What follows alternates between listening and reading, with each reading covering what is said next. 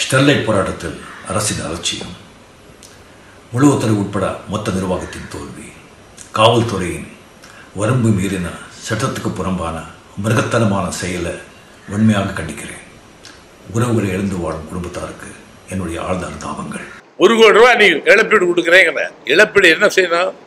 இது சரியான இழப்பீடு என்பது மனம் வருந்தி தங்களுக்கு தாங்களே குற்ற உணர்ந்து தங்களுடைய இயலாமை கருதி சட்ட ஒழுங்குமுறையில் உங்களுடைய இயலாமை கருதி நீங்க பதவியை விட்டு ராஜினாமா பண்ணா மட்டும்தான் அதான் இழப்பு அந்த குடும்பம். பாக்கி நாங்க பார்த்துக்கிறோம் அந்த ஃபேமிலியில. பல ஊடக நண்பர்கள் வருத்தப்பட்டு விடக்கூடாது. ஒரு மிகப்பெரிய ஒரு படுகொலை நடந்திருக்கிறது. செய்தி அந்த ஒரு சில நிமிடங்களில் நீங்கள் நாட்டு மக்களுக்கு எடுத்துச் சென்றீர்கள். ஆனால் அதற்கும் சில நிமிடங்களிலே பல தொலைக்காட்சிகள் இந்த செய்தியை காட்ட மறுத்து மூடிவிட்டீர்கள். இது ஜனநாயகமா? இது பத்திரிகை சுதந்திரமா? இது ஊடக தர்மமா? இது எவ்வளவு பெரிய அநியாயம்! போராடுகிற மக்களை வளைத்து சுட்டு படுகொலை செய்கிறான். டெஸ்புரம் என்கிற ஒரு ஊரில் நடக்க போகிறது என்று நான் சில தொலைக்காட்சிகளுக்கு தொடர்பு கொண்டு சொன்னேன், சில பத்திரிகைகளுக்கு தொடர்பு கொண்டு சொன்னேன். நான் சொல்லிய 2 மணி நேரத்தில் அதே போல் நடந்திருக்கிறது. இங்கே பத்திரிகை நண்பர் சாட்சியாக இருக்கிறார், என்னால் சொல்ல முடியும். ஆக அப்படி சொல்லியும் கூட அந்த பெரிய ஊடகங்கள் அங்கே செல்லவில்லை. நீங்கள் சென்றிருப்பீர்கள் என்று சொன்னால் என் முன் தாய்கள் அங்கு படுகொலை செய்யப்பட்டிருக்க மாட்டார்கள். அந்த அப்பாவி கிறிஸ்துவ மீனவ கிராமத்துக்குள்ளே சென்று கேட்பதற்கு நாதி இல்லை என்று போராட்டக்காரர்களை குறிபார்த்து திட்டமிட்டு படுகொலை செய்திருக்கிறது. ஒரு மாவட்டத்துடைய எஸ்பி வண்டியை மறித்து நீதி கேட்பது பெரிய அநியாயமா? பெரிய படுபாதக செயலா? பெரிய குற்றமா? அதற்காக 3 பேரை அந்த இடத்தில் அப்படியே சுட்டு கொலை செய்ய வேண்டுமா? இந்த அநியாயத்தை, அக்கிரமத்தை இனியும் தமிழகம் பொறுத்துக் கொள்ளக் கூடாது. போராடுகின்ற போராட்ட தலைமைகள் மீது பொய் வழக்கு போடுவது, மிரட்டுவது, நள்ளிரவில் கைது செய்வது, குண்டர் தடுப்பு சட்டத்தில் கைது செய்வது தொடர்கதையாகி வருகிறது. இதற்கெல்லாம் முற்றுப்புள்ளி வைக்கின்ற வகையில் எங்கள் போராட்டங்கள் தொடரும் என்பதை தெரிவித்துக் கொண்டு தலைமைச் செயலாளரை சந்திப்பதற்காக இந்த கூட்டமைப்பில் இடம்பெற்றிருக்கிற அனைத்து தலைவர்களும் கோட்டையை நோக்கி செல்கிறோம். கோட்டையில் தலைமைச் செயலாளர் எங்களை சந்திக்க வேண்டும் என்று வேண்டுகோள் வைக்கிறோம். என்ன கட்டுப்பேரு? 100 நாட்களாக ஒரு சிறு எறும்புக்கு கூட தீங்கு ஏற்படாமல் அமைதியான வழியில் அறவழியில் தங்களை வருத்திக் கொண்டு ஒரு ஜனநாயக போராட்டம் எப்படி நடத்த வேண்டும் என்று நடத்தினார்களே, அது என்ன அரசுக்கு கெட்ட பேர் ஏற்படுத்துற போராட்டம்? அதுல யாருக்கு என்ன நட்டம் வந்துச்சு? யாருக்கு என்ன தீங்கு வந்துச்சு? அரசுக்கு கெட்ட பெயர் ஏற்படுத்த வேண்டும் என்பது எங்கள் நோக்கம் அல்ல. ஸ்டெர்லைட் ஆலை மூட வேண்டும், வேதாந்த நிறுவனம் விரிவாக்கம் செய்யக்கூடாது என்பதுதான் எங்களுடைய வேண்டுகோள். ஊடகங்களே ஒளிபரப்பு நிறுத்திக் கொண்டார்களா அல்லது மத்திய அரசு மாநில அரசும் சேர்ந்து அதுக்கு என்ன செய்யணும்? நீங்க இப்ப நாங்க போராட்ட காலத்துக்கு வரப்ப நீங்க எங்களுடைய தொலைக்காட்சி ஊடகத்தோட ஒளிபரப்பு நிறுத்தினதுக்காக தொலைக்காட்சி முதலாளிகளும் ஊழியர்களும் வீதிக்கு வந்து போராடணுமா இல்லையா? நீங்க தானே மிகப்பெரிய வலிமையான ஊடகம். நீங்களே எங்களுக்கு ஆதரவாக வந்து போராட்ட காலத்துல இப்படி பச்சை படுகொலையை காட்ட அனுமதிக்காம அரசு கேபிளை கட் பண்றீங்களே, இது ஒரு அரசா? இது ஒரு ஜனநாயக அரசா? அப்படின்னு நீங்களும் வீதிக்கு வந்து கேட்டுக்கணுமா இல்லையா? முதலமைச்சர் கோட்டையில் தானே உட்காந்துருக்காரு. ஒரு 100 பத்திரிகை நண்பர்கள் முதலமைச்சர் அலுவலகத்தில் போய் உட்காந்து முழக்கமிட்டு இருந்தாங்க எப்படி நல்லா இருந்திருக்கும்? நீங்க செய்யலையே, நீங்க செய்யணும், இனியாவது செய்யுங்கன்னு தான் என்னுடைய வேண்டுகோள். அவர் 100 நாட்களாக போராட்டத்தோட நோக்கமே அதான், ஸ்டெர்லைட்டை மூட வேண்டும் என்பதுதான். இப்போது போராட்டம் தொடங்கி 100 நாட்கள் அமைதி போராட்டம். பல ஆண்டுகளாகவே ஸ்டெர்லைட்டை மூட வேண்டும் என்று போராடியதற்கு அன்றைக்கு ஜெயக்குமார் அவர்கள் என்ன செய்தார்? இங்க தானே இருந்தாரு, இந்த நாட்டுக்கு அமைச்சராக தானே இருந்தாரு. ஏன் மூடுன்னு அறிவிக்கல? இப்ப கூட அந்த 11 உயிர்களுடைய அந்த ஆத்மா சாந்தி அடைகின்ற வகையில் அந்த உடல் அடக்கம் செய்வதற்கு முன்பாக தமிழக அரசு வேதாந்தா நிறுவனத்தில் கையூட்டு பெறவில்லை, எந்த லாபத்தையும் நாங்கள் அரசுகளோ முதலமைச்சர்களோ துணை முதலமைச்சர்களோ அமைச்சர்களோ பெறவில்லை என்று சொன்னால் நீங்கள் நெஞ்சுரத்தோடு இப்போது அவசர கூட்டம் நடத்தியிருக்கிற நீங்கள் இன்றைக்கே பத்திரிகை நண்பர்களை அழைத்து அந்த உடல் அடக்கம் செய்வதற்கு முன்பாகவே ஸ்டெர்லைட் ஆலை நிரந்தரமாக மூடப்படும் என்று அறிவியுங்கள். ஏன் அறிவிக்கல? செத்து இன்னைக்கு ரத்தாறு ஓடிக்கிட்டு இருக்கு, இன்னும் அறிவிக்கலையே. அதே மாதிரி உங்கள் இடத்துல இது ஒரு பத்திரிகையாளர் மன்றம், இது கில்டு, அது பத்திரிகையாளர் கிளப். இங்க இந்த நியாயமான இந்த ஒரு கோரிக்கை முன்வைத்து ஒரு திரைப்படத்துறையில் இருக்கிற இயக்குனர், தமிழின உணர்வாளர், தொடர்ந்து மக்கள் போராட்டத்தில் பங்கெடுத்த கௌதம் அவர்கள் பத்திரிகை நண்பர்களுடைய கண்ணெதிராக அவர் தாக்கப்பட்டு கைது செய்யப்பட்டிருக்கிறார் சென்னை மாநகர காவல்துறையால். அதனால அனுப்பிச்சிட்டாங்களா? உடனடியாக சென்னை மாநகர காவல்துறை ஆணையருக்கு எங்களுடைய வேண்டுகோள், ஒரு ஜனநாயக வழியில் பத்திரிகையாளர் மன்றத்தில் பத்திரிகையாளர்களை சந்திப்பவரை பத்திரிகையாளர்களை சந்தித்து பேசிக் கொண்டிருக்கின்ற போது ஒரு தனியார் இணையதள தொலைக்காட்சிக்கு பேட்டி கொடுத்து கொண்டிருக்கின்ற போது காவல்துறை குண்டுகட்டாக தூக்கி கைது செய்வது எந்த விதத்தில் நியாயம்? சென்னை மாநகர ஆணையர் அவர்கள் இதில் தலையிட்டு உடனடியாக இயக்குனர் திரு கௌதம் அவர்களை விடுதலை செய்ய வேண்டும் என்ற கோரிக்கையும் நாங்கள் முன்வைக்கிறோம்.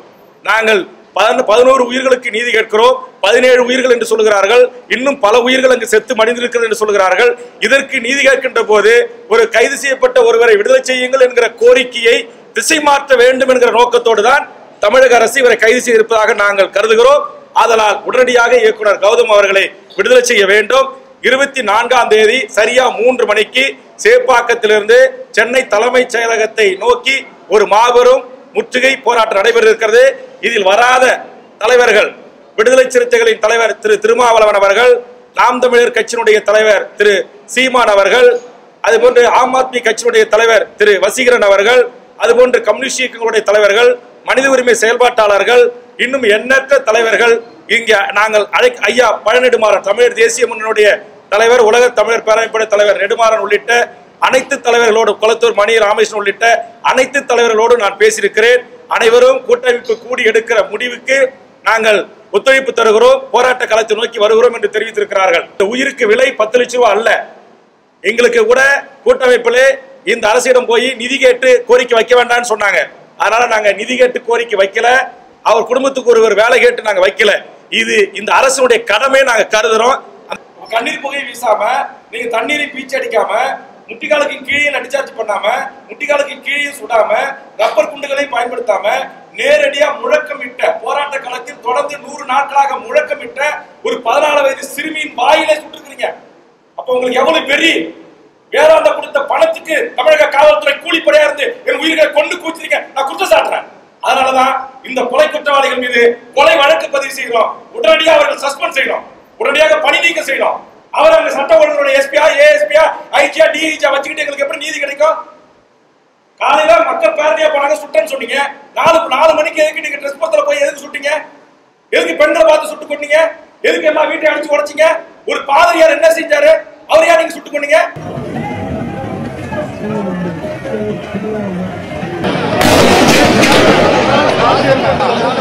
காவல்துறை முதலமைச்சர் கையில் தான் இருக்கிறது. ஆதலால் மாண்புமிகு முதலமைச்சர் உள்ளிட்ட துணை முதலமைச்சர் உள்ளிட்ட இந்த அரசு தார்மீக பொறுப்பேற்று உடனடியாக பதவி விலக வேண்டும் என்கிற கோரிக்கையை நாங்கள் முன்வைக்கிறோம். இந்த கோரிக்கையை முன்வைப்பதற்கு முன்பாகவே எங்களுடைய இந்த கூட்டமைப்பில் அனைத்து கட்சிகள், அனைத்து அமைப்புகள், அனைத்து இயக்கங்கள் அனைவரும் நாங்கள் ஒன்று சேர்ந்து ஒற்றை கோரிக்கையாக தமிழக முதலமைச்சராக இதுவரையில் அமர்ந்திருக்கக்கூடிய தமிழக முதலமைச்சர் அவர்கள் எந்த நோக்கத்திற்காக இந்த 11 உயிர்கள் பலியாகி இருக்கிறதோ, தங்கள் இன்னுயிரை தந்திருக்கிறார்களோ போராட்ட பலிபிடத்தில், அவர்களுடைய அந்த நியாயமான கோரிக்கையை ஏற்று உடனடியாக ஸ்டெர்லைட் ஆலையை நிரந்தரமாக மூட வேண்டும் என்று இங்கே கூடியிருக்கிற அனைத்து அமைப்புகளும் இயக்கங்களின் சார்பாக வேண்டுகோள் வைக்கிறோம். 2வது கோரிக்கை தான் இந்த உயிர் பலிக்கு பொறுப்பேற்று 100க்கும் மேற்பட்டவர்கள் மண்டை கைகால் உடைக்கப்பட்டு ஒரு கோர தாண்டவாடிய காவல்துறையுடைய அடாவடிக்கு பொறுப்பேற்று தமிழக அரசு பதவி விலக வேண்டும். 3வது மிக பிரதான கோரிக்கை என்பது அங்கு போராடுகின்ற அந்த மக்களை இரவு நேரத்தில் தமிழக அரசினுடைய அதிரடிப்படையும் 10க்கும் மேற்பட்ட மாவட்டத்தினுடைய காவல்துறை கண்காணிப்பாளர்களும் பல்லாயிரக்கணக்கான காவல்துறையினரும் இரவு அங்கு போராட்ட களத்தில் இருந்த அத்துணை மக்களையும் வீடு தேடி சென்று அவர்களை தேடி பிடித்து திட்டமிட்டு போராட்டத்தை முன்னெடுத்த முக்கிய பிரமுகர்கள், முக்கிய தலைவர்கள், முக்கிய அமைப்பினர் மீது ஒரு என்கவுண்டரை நடத்துவதற்கு திட்டமிட்டிருக்கிறார்கள். அந்த என்கவுண்டர் நடக்க போகிறது என்பதை ஏற்கனவே எனக்கு ஒரு செய்தி வந்து, நான் சரியாக மதியம் 2 மணி அளவிலே தமிழ்நாட்டுடைய மிகப்பெரிய பத்திரிகையும் உலகளாவிய மிகப்பெரிய பத்திரிகை நண்பர்களுக்கும் தொடர்பு கொண்டு இந்த ட்ரெஸ்புரம் என்று சொல்லக்கூடிய இந்த தூத்துக்குடியில் இப்போது காவல்துறை அங்கே ஒரு ஆபரேஷனுக்கு செல்ல இருக்கிறார்கள், அங்கே பொதுமக்களை என்கவுண்டர் செய்ய போகிறார்கள் என்று நான் சொல்லிய 2-3 மணி நேரத்தில் அந்த சம்பவம் நடந்திருக்கிறது. ஆக காவல்துறை திட்டமிட்டு அப்பாவி பொதுமக்களை படுகொலை செய்தோடு மட்டுமல்லாமல் இன்னும் பல்வேறு விதமான அநியாய அக்கிரமிப்பு நடவடிக்கைகளை தொடர்ந்து அங்கு ஈடுபட்டு வருகிறார்கள். தூத்துக்குடியை சுற்றியுள்ள பல்வேறு கிராமங்களுக்கு சென்று அங்கிருக்கிற அப்பாவி பெண்களை வீட்டின் கதவை உடைத்து அவர்கள் அனுமதி இல்லாமல் உள்ளே நுழைந்து தேடுதல் என்கிற வேலையில் பெண்களிடத்தில் மிக மோசமாக காவல்துறை நடந்து கொள்கிறது. ஒரு பாதிரியார் என்று சொல்லக்கூடிய ஒரு திருச்சபை சேர்ந்தவர் அநியாயமாக சுட்டு படுகொலை செய்யப்பட்டிருக்கிறார். 14 வயது ஒரு பள்ளி மாணவி மாயிலேயே சுடப்பட்டு அவர் இறந்திருக்கிறார். எந்த துப்பாக்கி குண்டுகளும் முட்டிகாலுக்கு கீழ் எந்த குண்டுகளும் பாயவில்லை, முட்டிக்கு கீழே எந்த துப்பாக்கி சூடுகளும் நடைபெறவில்லை, கண்ணீர் புகைகள் வீசப்படவில்லை. லட்டி சார்ஜ் அடுத்தது லட்டி சார்ஜுடன் கூடிய துப்பாக்கி சூடுதான் நடந்திருக்கிறது. இந்த மாபெரும் மனித படுகொலைக்கு உயர்நீதிமன்றத்தில் பணியில் இருக்கிற ஒரு நீதிபதியை கொண்டு ஒரு நீதி விசாரணைக்கும் உத்தரவிட வேண்டும். இந்த கோரிக்கைகளை தமிழக அரசு உடனடியாக மேற்கொள்ள வேண்டும். இன்று இரவு தூத்துக்குடி மாவட்டத்திலிருந்து ஒட்டுமொத்த வெளி மாவட்டத்தினுடைய அனைத்து அதிரடிப்படை உள்பட அனைத்து காவலர்களும் வெளியேற வேண்டும் என்று இந்த கூட்டம் தமிழக அரசை வற்புறுத்தி கேட்டுக்கொள்கிறது. இந்த காரணமான கன்சர்ன் காவல் நிலையத்தினுடைய உதவி ஆய்வாளர் தொடங்கி ஆய்வாளர், டிஎஸ்பி, தூத்துக்குடி ஏஎஸ்பி, எஸ்பி, அந்த ரேஞ்சினுடைய டிஐஜி, ஐஜி என்கிற அனைத்து நிலை சட்ட ஒழுங்கு பொறுப்பாளர்கள் மீதும் இந்த அத்தனை பேருடைய இந்த படுபாதக கொலைக்கு அவர்கள் மீது கொலை வழக்கு பதிவு செய்யப்பட வேண்டும் என்று இந்த கூட்டம் தமிழக அரசை வற்புறுத்தி கேட்டுக்கொள்கிறது. அவர்கள் உடனடியாக பணி நீக்கம் செய்யப்பட்டு நீதிமன்ற விசாரணைக்கு தங்களை உட்படுத்திக் கொள்ள தயாராக வேண்டும். அதற்கான உத்தரவை தமிழக முதலமைச்சர் அவர்கள் இட வேண்டும் என்று கோரிக்கை முன்வைக்கிறோம். இந்த கோரிக்கையுடன் இந்த கூட்டமைப்பில் இடம்பெற்றிருக்கிற அனைத்து தலைவர்களும், தமிழர் வாழ்வுரிமை கூட்டமைப்பில் ஏற்கனவே 100க்கும் மேற்பட்ட அமைப்புகள் இருக்குது, பத்திரிகை நண்பர்களுக்கு தெரியும்.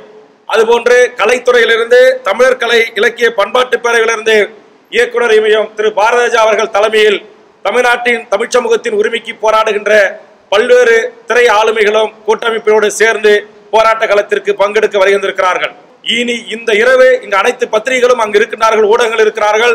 நாளை பத்திரிகைகளிலோ ஊடகங்களிலோ நள்ளிரவில் விடிய விடிய காவல்துறை வேட்டை என்றோ, தேடி பிடித்தோம் என்றோ, என்கவுண்டர் செய்தோம் என்றோ, வீடு புகுந்து கதவுகளை உடைத்து பெண்களை பாலியல் பலாத்காரத்துக்கு உள்ளாக்கினார்கள் என்று செய்திகள் நாளை ஊடகங்களில் பத்திரிகைகள் வரும் என்று சொன்னால் அதற்கான முழு பொறுப்பை காவல்துறையை பொறுப்பில் வைத்திருக்கிற தமிழக முதலமைச்சர் திரு எடப்பாடி பழனிசாமி அவர்கள் ஏற்றுக்கொள்ள வேண்டும்.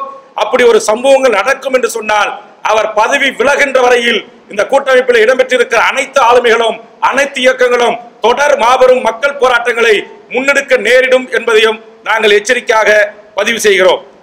உயிரிழந்த அந்த குடும்பங்களுக்கு இந்த கூட்டமைப்பில் இடம்பெற்றிருக்கிற அனைத்து தலைவர்களும் இயக்கங்களும் எங்கள் ஆழ்ந்த இரங்கலையும் ஆழ்ந்த அனுபவங்களையும் அவர்களுக்கு தெரிவித்துக் கொள்கிறோம். வேதாந்த நிறுவனத்தினுடைய பணம் முக்கியமே தவிர எங்கள் உயிர்கள் முக்கியம் இல்லை என்பதை மத்திய மாநில அரசுகள் உணர்ந்தவருடைய வெளிப்பாடுதான் இந்த பச்சை படுகொலை. இது மாபெரும் ஒரு இனப்படுகொலை. தொடர்ந்து போராடுகின்ற குறிப்பாக பாதிரிமார்களையும் இந்த போராட்டத்தில் முன்னணி இருந்த தலகர்த்தர்களாக இருந்து முழக்கமிட்டவர்களையும் போராட்டத்தை வழிநடத்தவர்களும் இது படுகொலை செய்யப்பட்டிருக்கிறார்கள். ஆக காவல்துறை திட்டமிட்டு குறிவைத்துக் கொண்டிருக்கிறது. இன்னும் போராட்டக்காரர்களை திட்டமிட்டு இன்றிரவு வேட்டையாட இருக்கிறது என்கிற தகவல் எங்களுக்கு வருகிறது. இனியும் ஏதாவது ஒரே ஒரு சிறு உயிர் அசம்பாவிதம் ஏற்பட்டால் தலைமைச் செயலகத்தோடு மட்டுமல்லாமல் முதலமைச்சர் இல்லங்கள், காவல்துறை உயரதிகாரிகள் இல்லங்கள், தலைமைச் செயலாளர்கள் இல்லங்கள் என்று எமது பொதுமக்களே தன்னெழுச்சியாக ஒன்று கூடி தங்களுடைய ஜனநாயக எதிர்ப்பு போராட்டங்களை முன்னெடுப்பார்கள் என்பதையும் தமிழக அரசுக்கு நாங்கள் தெரிவித்துக் கொள்கிறோம். இந்த வேண்டுகோளுடன் கூடிய ஒரு கோரிக்கைகளை முன்வைப்பதற்காக நாங்கள் தலைமைச் செயலாளரையும் காவல்துறை இயக்குனர் அவர்களையும் சந்திக்க செல்கிறோம். இதுவே ஊடக பத்திரிகை நண்பர்கள் அழைப்பாக ஏற்று இந்த செய்திகளை தமிழ்நாடு முழுக்க எடுத்துச் செல்ல வேண்டும். இந்த சோகத்தை, இந்த துரோகத்தை தமிழகம் மறக்காது.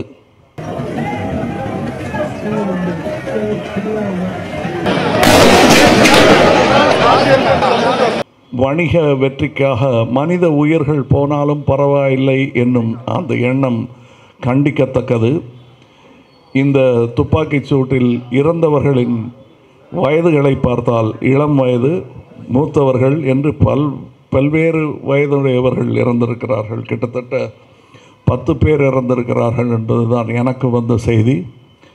அதில் வெனிஸ்டா என்ற ஒரு பெண் தன்னுடைய பள்ளி பரீட்சை முடிவுக்காக காத்து கொண்டிருந்தவர். இந்த சோகத்தை, இந்த துரோகத்தை தமிழகம் மறக்காது. வன்முறை என்ற ஒரு காரணத்தை சொல்லி நாங்கள் துப்பாக்கி சூடு நடத்தினோம் என்று சொல்லப் போகிறார்கள். என்னுடைய கேள்வி எல்லாம், இந்த துப்பாக்கி சூடை நடத்தலாம் என்று ஆணை பிறப்பித்தவர்கள் யார்?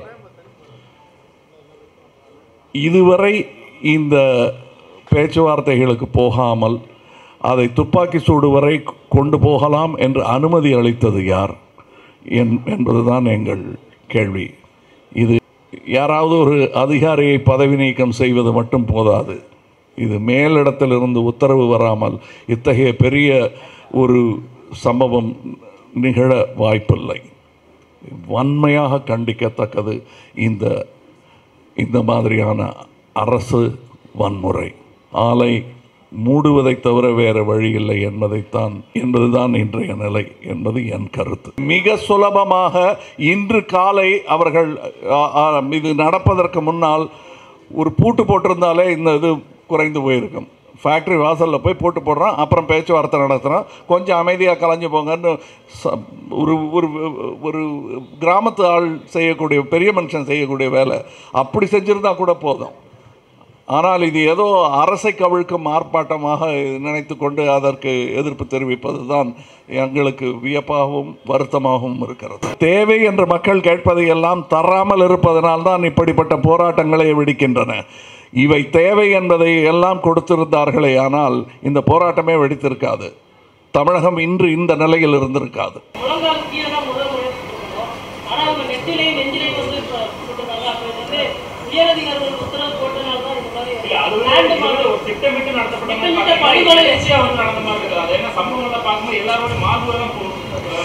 இல்லை, அந்த மாதிரி கொடூரம் நிகழ்ந்திருக்காது தமிழகத்தில் என்று நம்புவோமாக. குறி தவறியது என்று வேண்டுமானால் சொல்லலாம், அது கொஞ்சம் அவமானம்தான். இருந்தாலும் அந்த அவமானத்தை தாங்கிக் கொள்ளும் தமிழகம். ஆலையை மூடணுங்க, இறந்தவர்களுக்கு குடும்பத்தை பாதுகாக்கணும், இப்போ அவ்வளோதான் முடியும். இனிமேலும் இது சும்மா மக்கள் அமைதி காக்க வேண்டும், மக்கள் அமைதி காக்க வேண்டும் என்று அவர்களுக்கு வேண்டுகோள் விடுப்பது மாத்திரம் போதாது, அரசும் அமைதி காக்க வேண்டும்.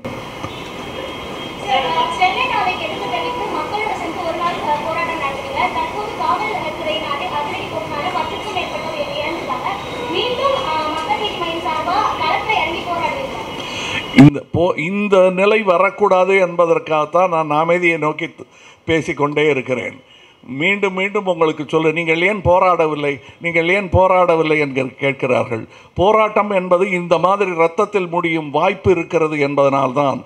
இந்த மாதிரி பிரச்சனைகளுக்கு முற்றுப்புள்ளி இரத்தத்தில் வைக்கக்கூடாது.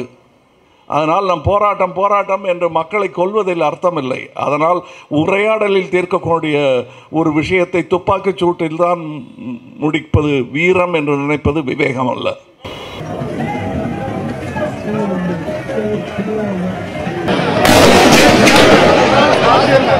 தூத்துக்குடியில் நடந்த கொடுமைக்கு என்னுடைய கண்டனத்தை பதிவு செய்கிறேன். இறந்தவர்கள் அத்தனை பேருக்கும் அந்த குடும்பத்திற்கும் என்னுடைய ஆழ்ந்த இரங்கலையும் கூறிக்கொள்கிறேன். உடனடியாக ஸ்டெர்லைட் ஆலையை மூட வேண்டும். ஒன்றே நாம் கவனத்தில் எடுத்துக் கொள்ள வேண்டும். எங்கோ வாழும் ஒரு முதலாளி நமக்கு முக்கியமா, இங்கு வாழும் நம் உறவுகளும் சொந்தங்களும் நம் தமிழ்நாட்டு மக்களும் முக்கியமா என்பதை ஆராய்ந்து முடிவெடுக்க வேண்டும். இது நெஞ்சம் பதைக்க வைக்கிறது, மனதை மிகவும் வேதனைப்படுத்துகிறது. இந்த கொடுமைக்கு என்னுடைய கண்டனத்தை தெரிவித்துக் கொண்டு இறந்தவர்களுக்கு என்னுடைய ஆறுதலையும் தெரிவித்துக் கொள்கிறேன். பெண்கள் இறந்திருக்கிறார்கள், மாணவி உட்பட 10க்கும் மேற்பட்டவர்கள் இறந்திருக்கிறார்கள். இதற்கு என்னுடைய ஆழ்ந்த இரங்கலை தெரிவித்துக் கொள்கிறேன், உங்களில் ஒருவனாக.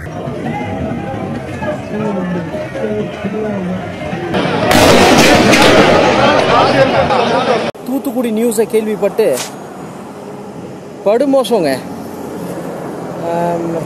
போகிற வழியில் சும்மா ஒரு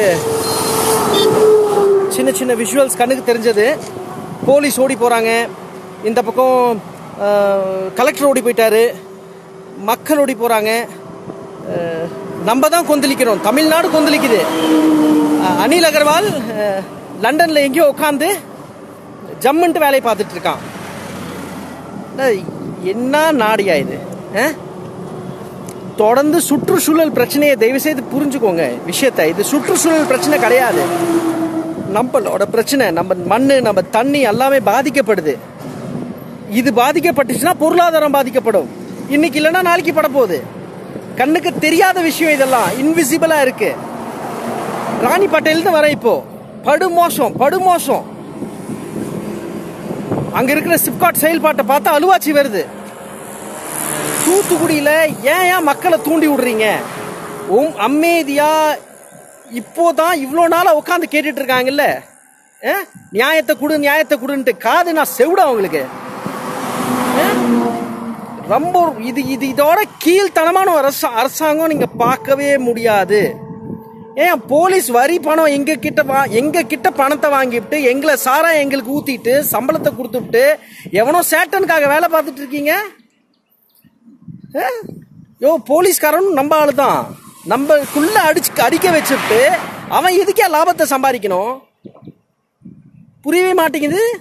அந்த விவசாயி மத்தியானம் சாப்பாடுக்கு வீட்டுக்கு போயிருக்கணும், இல்ல நைட் இன்னைக்கு சாப்பாடுக்கு வீட்டுக்கு சேர்ந்துருக்கணும். இன்னைக்கு போறது இல்ல. இன்னும் எவ்வளவு பேர் செத்து போயிருக்கேன் எனக்கு தெரியாது, நான் ஹைவேல இருக்கேன். It is terrible. சுற்றுச்சூழலுக்காக மக்கள் இன்னும் நிறைய போராடுவாங்க, தொடர்ந்து போராடிட்டு இருப்பாங்க. நீங்க திருந்துக்கோங்க, புரிஞ்சுக்கோ, சின்ன விஷயத்த புரிஞ்சுக்கோ. இந்த தார் ரோடு வந்து எனக்கு பூவா கொடுக்காது. இந்த தார் ரோட்ல சாப்பாடு செஞ்சு எடுத்துட்டு போலாம், இது சாப்பாடு செஞ்சு கொடுக்காது. எப்படியா சொல்றது, உங்களுக்கு எல்லாம் புரியவே மாட்டேங்குது. பொருளாதாரத்தை நான் பேசிட்டு இருக்கேன். ஒருத்தர் 2 பேருக்கு இந்த நாட்டு இல்ல, 100 பேருக்கு இந்த நாடு இல்ல, 1% மக்களுக்கு இந்த நாடு இல்ல. 100 கோடி மக்கள் இருக்கோம் நாங்க, அதுல 70 கோடி மக்கள் விவசாயி இருக்கோம். எங்களுக்காக இந்த நாடு. ஹவு டு கெட் சொல்யூஷன் சிம்பிளா இருக்குங்க. அவன் தப்பு பண்ணியிருந்தா அவன் ஃபேக்டரியை பூட்டுங்க. தப்பு தெளிவா தெரியுது இல்ல, கண்ணுக்கு தெரியுது இல்ல. ஓப்பனா சொல்றோம்ல, காப்பர் ஸ்லாக் கொட்டி இருக்கான், கிரவுண்ட் வாட்டர் கண்டாமினேட் ஆயிடுச்சு, எல்லாம் இண்டஸ்ட்ரி வேற இண்டஸ்ட்ரி எல்லாம் கொட்டி இருக்குங்கிற, எல்லாத்தையும் மூடு, பரவாயில்ல, பணம் செலவு பண்ணிட்டோம். ராணிப்பேட்டைக்கு போயிட்டு வரேன், ஒரு ஆத்துல தண்ணி விஷ தண்ணி விட்டு அந்த ஆத்துல வந்து ஆத்துங்கிறேன் பாருங்க, ஏரி வந்து களிமண்ணுங்கிறது சிமெண்ட் ஆகி போச்சு. எடுத்து இப்ப காட்ட போறேன் கொஞ்ச நாள்ல, எல்லாம் வீடியோஸ் எல்லாம் வச்சிருக்கேன். ரொம்ப மோசமான செயல்பாட்டு. இபிஎஸ் திருந்துக்கோ, உனக்கு புரியலன்னா சொல்லு, ஆட்சியை விட்டுரு. ரொம்ப ஆசைப்படாதீங்க ஆட்சிக்கெல்லாம். மக்களோட ரத்தத்தை சிந்ததியா இந்த பூமியில, இதுக்கா வளர்ச்சி வேணும் எங்களுக்கு? அது வளர்ச்சி கூட இல்ல. அவன் பணக்காரன் ஆகிறதுக்கு, Vedanta is a London based company, அவன் லண்டனுக்கு ப்ராஃபிட் எடுத்துட்டு போறான். என்ன பண்ண போறீங்க? அந்த மாதிரி பணம் எனக்கு இல்லையே, அந்த பணம் வேற எவனோ சம்பாதிக்கணும். அதுக்காக நான் எப்படி என் ரத்தத்தை சிந்த முடியும்? நான் எப்படி என் மண்ணை தண்ணி வித்து கொடுக்க முடியும்? காலங்காலமா ஜெனரேஷன்ஸ் இந்த தண்ணி வந்து எங்களை வந்து வாழ வச்சிருக்கு. வாழ்ந்தா தான் வேணும். நான் செத்து போயிட்டு எனக்கு ஒரு தங்க காஃபின் கட்டினா நான் என்ன பண்றது? அதை வச்சு நான் செத்து போயிடுறேன். எனக்கு தங்க பெட் போட்டேன்னா நான் என்ன பண்ணுவேன்? அதை ரொம்ப சிம்பிளான விஷயங்களை புரிஞ்சுக்க மாட்டேங்கிறீங்களே.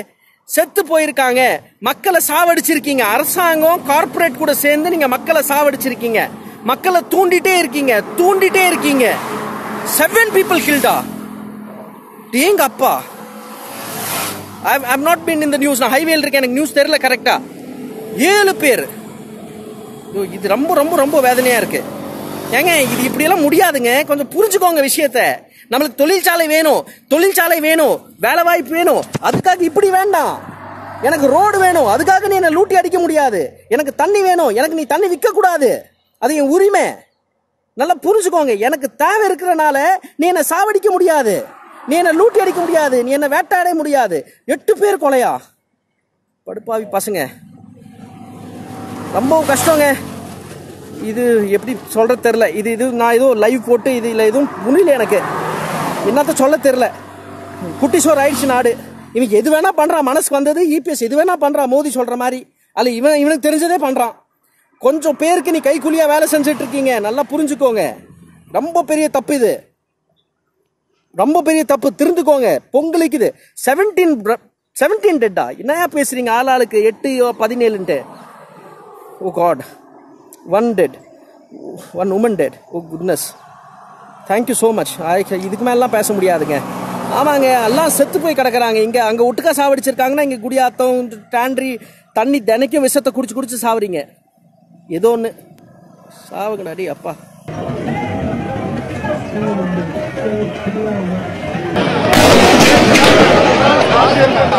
மனிதாபிமானமே இல்லாமல் ரொம்ப ஒரு ஒர்ஸ்டான பிஹேவியராக இருக்குது. ஒரு சமுதாய விஷயத்துக்காக நம்ம போராடுற ஒரு போராட்டத்துக்கு கோர்ட்டுக்கிட்ட பர்மிஷன் வாங்கி ஒரு போராட்டம் பண்ணுறோம். அதில் வந்து ஒரு மனிதாபிமானம் இல்லாமல் சுட்டு கொள்கிறாங்க. 8 பேர் இறந்துட்டாங்க. அப்போது இப்போ எத்தனை பேருன்னு தெரில எனக்கு. ரொம்ப கோபமாக வருது. இதுக்கு ரெஸ்பான்சிபிள் ஆனவங்க பதில் சொல்லி தான் ஆகணும். இது ரொம்ப ஒரு ரொம்ப ரொம்ப பார்பேரிக்காக இருக்குது. கேட்குறதுக்கே ரொம்ப கஷ்டமாக இருக்குது. ஏன் வந்து ஏன் ஏன் ஏன் வந்து ஒரு உயிரை கொள்கிற அளவுக்கு அந்த அளவுக்கு ஏன் அப்படி போயிருக்காங்க? நான் இருப்பேங்க. நான் எல்லா போராட்டத்திலையும் நான் ஒரு பகுதியாக இருக்கிறேன். நான் ஸ்டெர்லைட்டுக்கும் நான் வந்து குரல் கொடுத்துருக்கேன். நான் போராட்டத்தில் ஒரு பகுதியாக இருப்பேன். ஒருத்தருடைய யாருடைய மயிர் எடுக்கிறதுக்கு கூட யாருக்கும் இதை எடுன்னு சொல்கிறதுக்கு வாய்ப்பு கிடையாது. அதே மாதிரி ஒரு உயிர் எடுக்கிறதுக்கு யாருக்குமே அது எப்படி முடியும்? இங்கே மயிர் உயிருக்கு ரைமிங்காக சொல்லலை, அவ்வளோ கோவத்தில் சொல்கிறான். உசுர் அப்படிங்கிறது எவ்வளோ பெரிய ஒரு குழந்தை இல்லாமல் இருக்கிறவங்களுக்கு தான் அதோடைய வலிமை தெரியும். ஒரு அப்பாவையோ அம்மாவையோ இழந்தவங்களுக்கு தான் அது வழி தெரியும்.